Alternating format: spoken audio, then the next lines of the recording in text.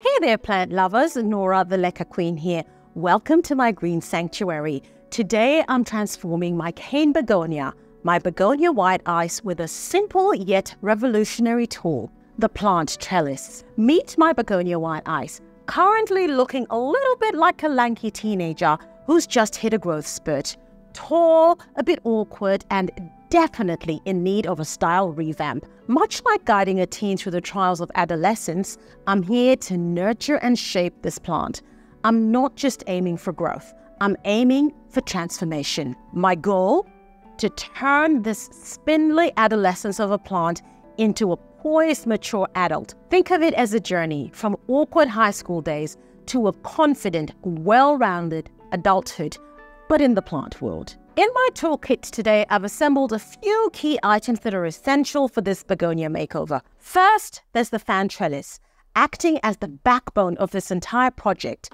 It's not just a support structure, it's like the scaffolding that will guide and shape my begonia as it grows. Then there's the nursery pot, a new home for my plant where it can comfortably spread its roots. It's like moving into a spacious, well-lit apartment, giving the plant ample room to thrive. And finally, the stars of the show, Begonia White Ice propagated cuttings. These little guys are game changers. I'm going to pop them into the pot to really amp up the volume.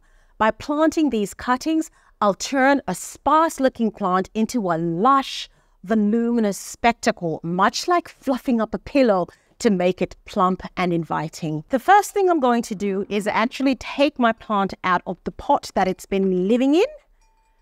So just take that out of that. This is my Begonia White Ice. Okay, that wasn't too bad.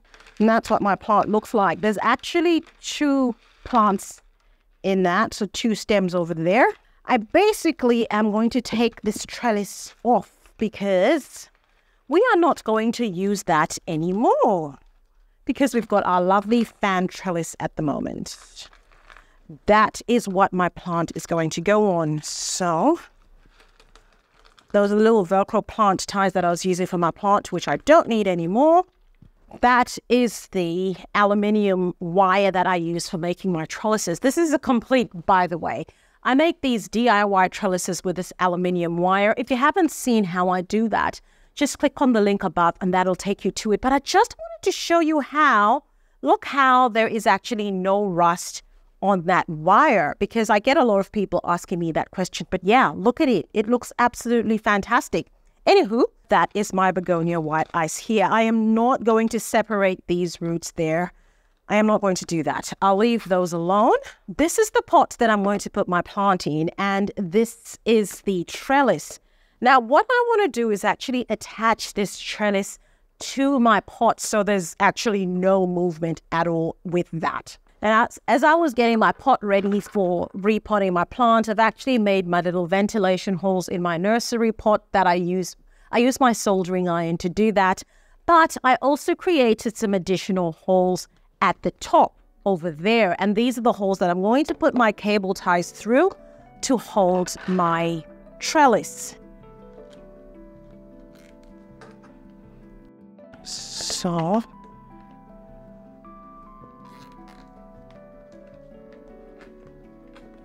all right, then I'll put this one there, that one there.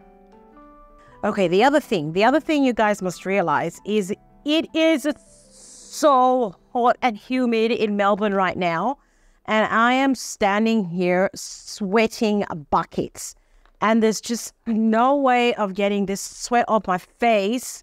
So if it's offending you, I'm sorry. There's nothing I can do about that because it's a little bit hot in Melbourne. It's actually not even hot.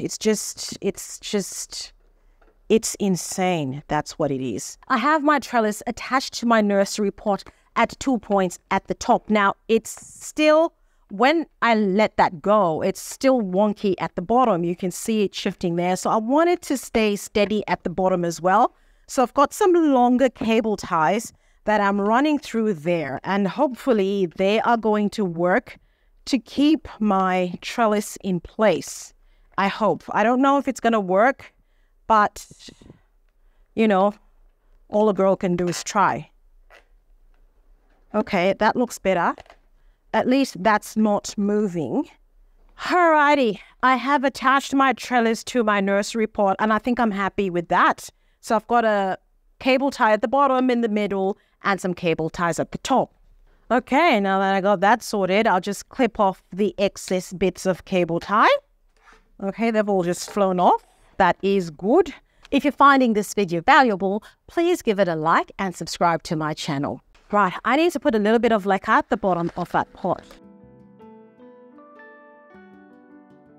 Oh, yay! And now that I've done that, that stands up rather nicely. Yay! I did not think that was going to happen, so well done me.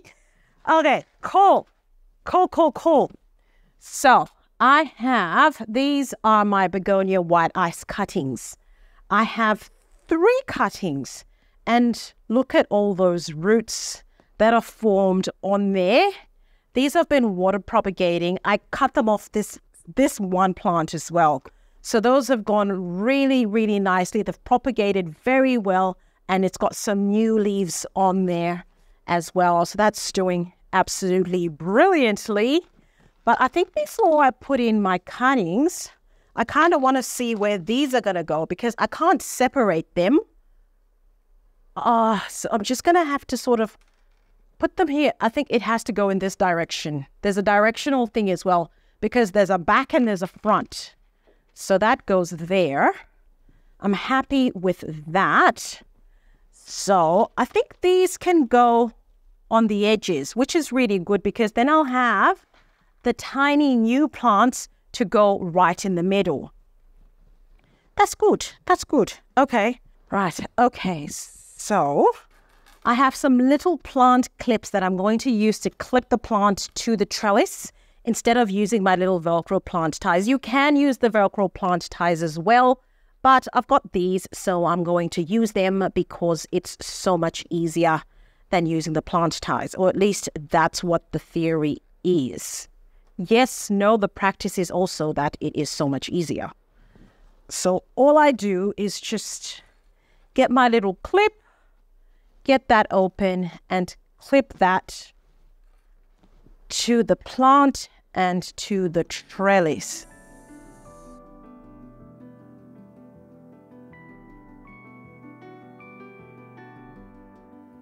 I want this one to go to this end.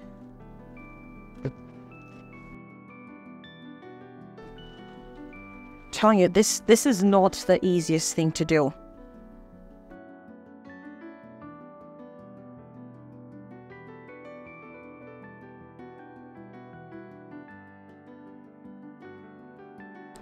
Okay, I want to tell you something right now that's really bothering me. When I bought this trellis, I thought I would have a lot more room. But as things stand, my plant is already at the top. I am not happy. I'm not happy at all. So I don't know if I can get a trellis that's longer than this, because it took me a long time to find even this one. I might have to actually have something custom made. I don't know if I can. But so far, I am loving the look on this. How gorgeous does this look? Just now, you know, I haven't even put the cuttings in and it looks so fantastic. That looks really, really good. So that cutting, I'm trying to make sure that the cutting actually goes inside the pot. There. That one will sit there. There's that cutting. Gosh, how magnificent does this look? This one will go here. Oops. And again, just always trying to make sure that those leaves are facing the right direction. Because direction's really, really important. And here's the last one, and that goes right there in the middle. Right down there into the bottom. And voila! That's my cuttings in my plant pot. And I'll just continue to attach the propagations to the trellis. Oh, now that is beautiful. That is absolutely beautiful. Now that I've done this, all I need to do now is just fill that pot up with Leca and it'll be done. But before I do that, this is my ceramic pot. It doesn't have a hole in it. That's what's going to be my reservoir for this plant. It's actually glazed on the inside, so it should be good to hold liquid. And plonk that in there, and voila! I am loving that. So I've got my Leca here, and I just fill that pot up with a Leca. Okay, that was not the plan. That was not the plan. The plan was not to spill my Leca on the ground. But there you go. Okay. Making sure I get Leca in at the back as well. And that is it. That's my plant potted up with all the cuttings attached, and they will start to grow and attach. And as they grow, I'll be attaching the cuttings to that trellis, and it is going to be a magical Begonia White Ice display. But before I go, I'm going to fill this reservoir up with my Clonix Clone solution and root zone mixture, and I like to call that my special sauce. So I'm going to use my special sauce for the next 2 weeks, and that's only because, oh, that looks good. So I'll use my special sauce for 2 weeks, only because I've got my cuttings in there. I've disturbed my roots. I want that root health to go back to what it was, more roots to grow. And after that 2-week mark, I'm going to start using Foliage Focus. And I'm going to give this plant a fair bit of light as well, because as you can see, the leaves used to be quite big. This plant used to get a lot of light, and then when I cut it and propagated it, I moved it to a different location. You can see those leaves started getting a little bit smaller. So I really want to encourage those leaves to get bigger. And as it fills up this trellis, it is just going to be a masterpiece. If you found this video valuable, please give it a like and subscribe to my channel. Check out how I propagate my Begonia White Ice in this next video. I'll see you there.